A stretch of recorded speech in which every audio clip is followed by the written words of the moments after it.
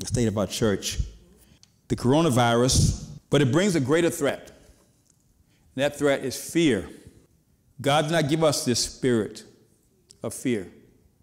He did not give this to us. This is the enemy. Satan's greatest point of pride right now, or what he gloats mostly about, is what he's able to affect us with in our minds. The whole world is clenched and in this state of panic, anxiety about what's going to happen. And that's also an infection. Just like the virus has a physiological effect, there's a spiritual and there's a psychological effect that's called fear. This is a virus. I see many people, even though they don't have the physical virus, they're infected with this fear. You see people out shopping and they're masked and they got gloves and all of this, and you can't touch them, you give them space. Fear. I mean, Satan gloats, especially when the believers could succumb to this. God did not give us a spirit of fear, but he gave us options. He gave us power, love, and a sound mind. That means that fear did not come from God. God did not give it to us. It is a spirit. It's also a choice. You can choose to be afraid. Or you can choose the power that God gives you over fear. God gives you and I power over the fear. So you cannot have faith and fear at the same time. You either have faith and power over this in a sound mind, or you live in fear and anxiety and worry. But it's a choice. You can choose to not be afraid. God has given you an amazing immune system that whenever a virus or any invader or anything attacks you, your immune system immediately goes on to alert. When a virus enters you, it goes through an incubation period. That means before you have any symptoms, you may have been already affected by it, but you feel nothing. The virus is gradually trying to replicate itself to where it starts to attack your immune systems or systems of your body to where you start to feel symptoms. But if you're continually fighting by raising this immune system, by continually bringing heat to the body by exercising, as soon as this virus comes in, the virus is being destroyed immediately. Every time you exercise, you're fighting every condition that your body will ever be affected by. There's a nutritional component. One of the first things is vitamin C. It's been recorded. Vitamin C is one of the greatest weapons for encouraging our body to produce certain blood cells that allows you to fight against that. You have a pH. Your body is either acidic, your body is alkaline. You want your body to be more alkaline. Most diseases, most viruses, most cancers, most conditions dwell more in an acidic environment. So when your body is acidic, your body is now open and prone to whatever's out there. So you want to make your body as alkaline as possible. And the greatest way you do this is partly through your diet.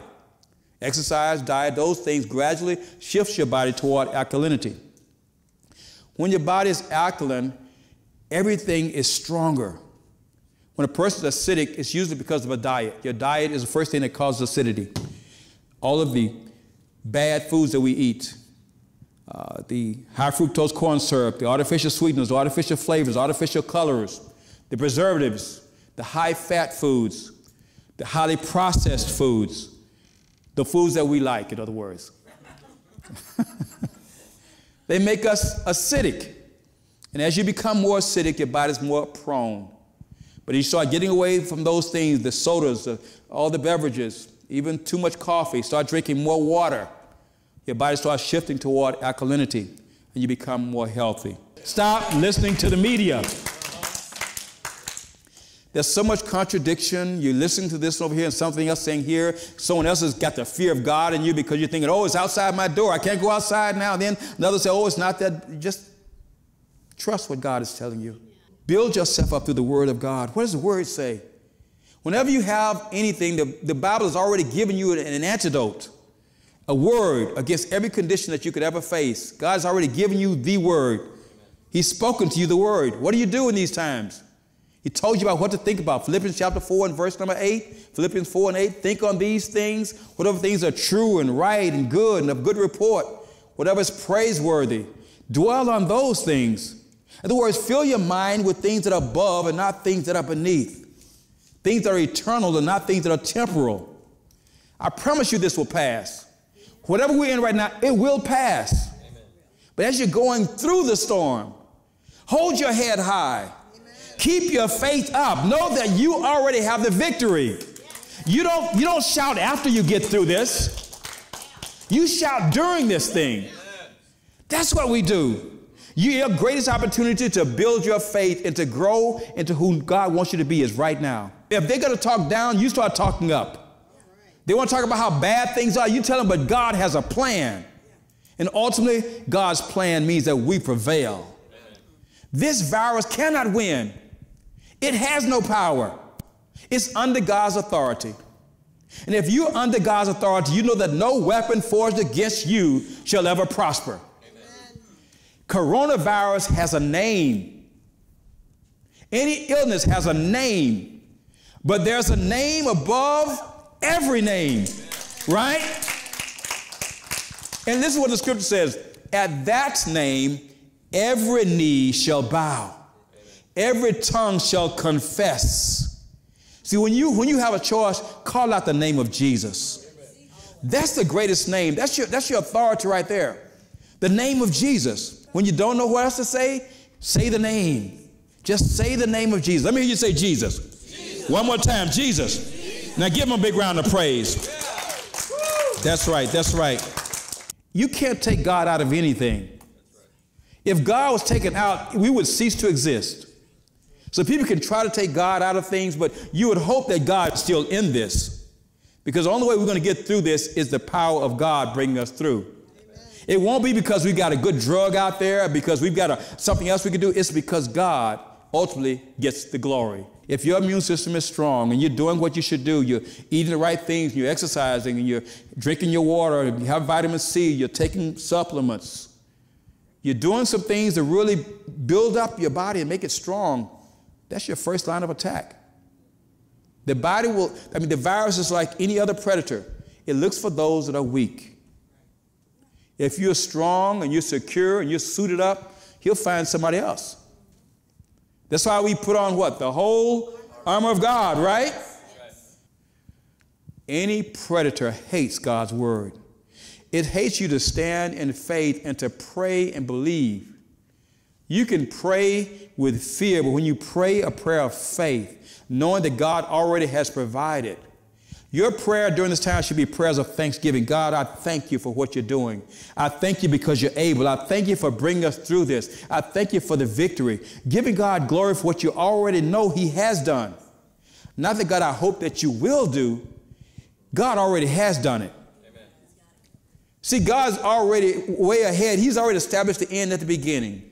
So we're just thanking God for the end because we know that the end is good.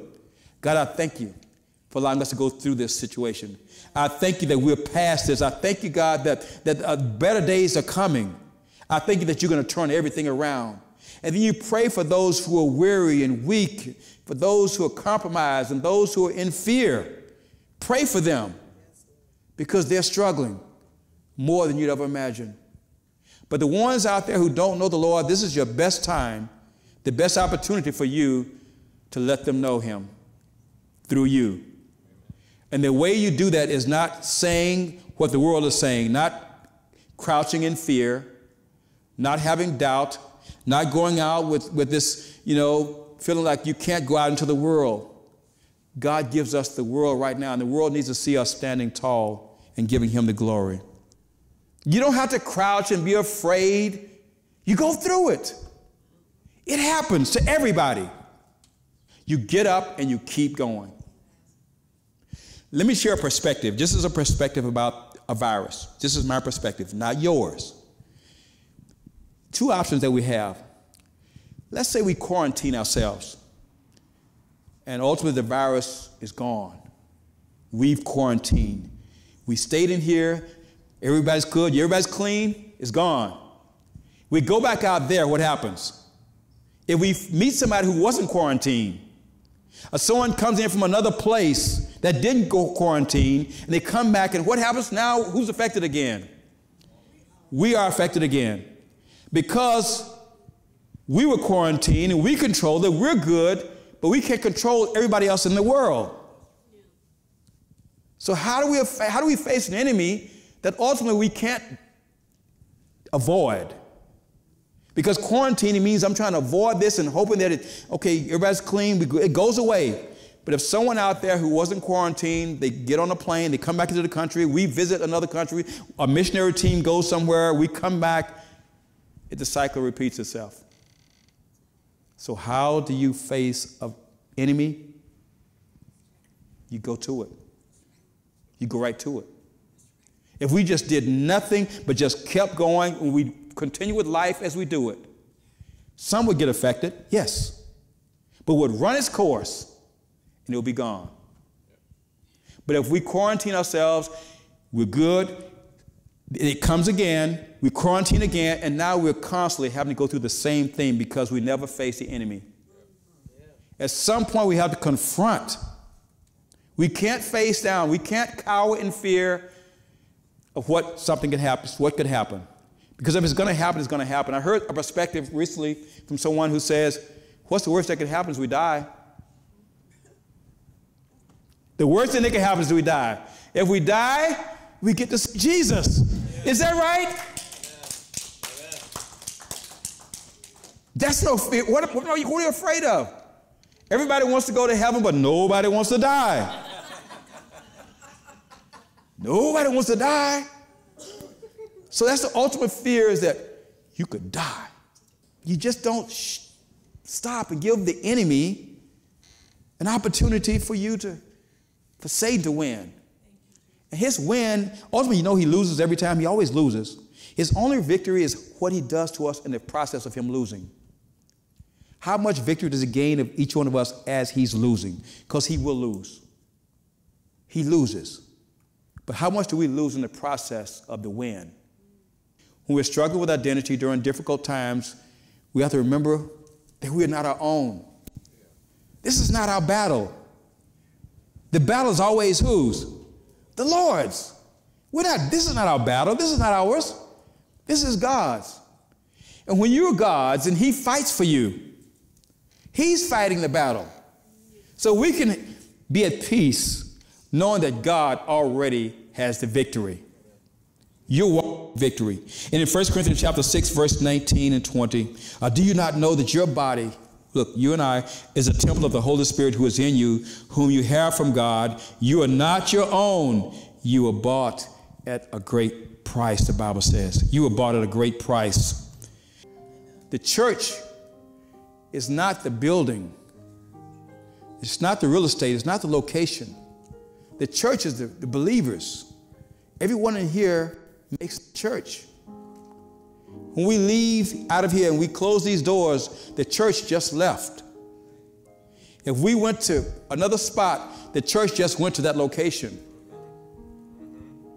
So you don't have to worry about bringing people to the church. Let's take the church to the people. Amen. When you go out there into the world and you know who you are and whose you are, you're the church to someone. You're the Bible that they read. You're the witness that they need. Your voice carries. They need to know and hear from you your word. I'm telling you, the world right now is hungry, it's thirsty.